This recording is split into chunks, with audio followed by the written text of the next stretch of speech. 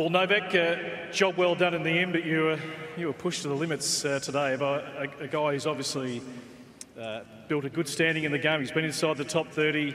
He plays a pretty dynamic brand of tennis. How did that feel for you out here today? Very tough match.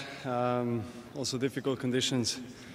While we had sun on the court, it was very, very warm and a lot of long rallies. I want to give a hand to Frances again for a great fight. It was a fantastic match on his part.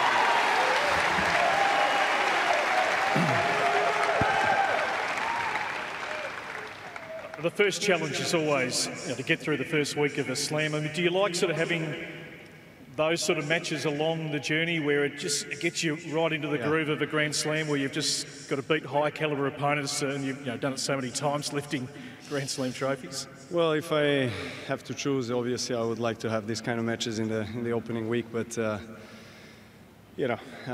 matches are only going to get tougher, with higher seeds, opponents each round progressing in the tournament. So it's not the first time that I'm in this kind of situation. I know how to handle these kind of circumstances, but at the same time, I was fortunate to get through the third set today.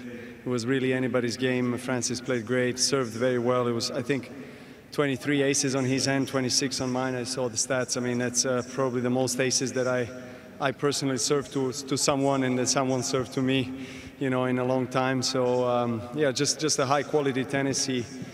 He gave it all. As unfortunate warning that took away the first serve from him and 30-all when I broke his serve.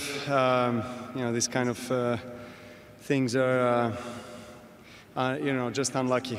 Because he deserved to have a first serve and just to play it out all the way through. But it is what it is. I wish him all the best, and hopefully he can have a great year. Well said. I've just got one more for you, and I'll let you go. This court, you've had phenomenal success. What is it about this court, coming back to Melbourne every year, Novak? I mean, you are the king of this court and absolutely the man to beat, and someone's got to find a way to beat you. Well, I don't know. I mean, it's probably, various things that affect my positive performance here at the Rod Laver Arena. Over the years, I guess when you win a lot on a certain court, you feel more comfortable and confident coming each year to this court. I mean, it feels right. It feels like my living room, to be honest. I feel very comfortable playing here.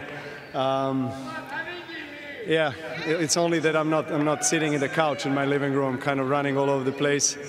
I think the surface has changed over the years. To be honest, this is probably the quickest speed of the court that I have ever played on here in Rod Laver Arena in the last 15 years.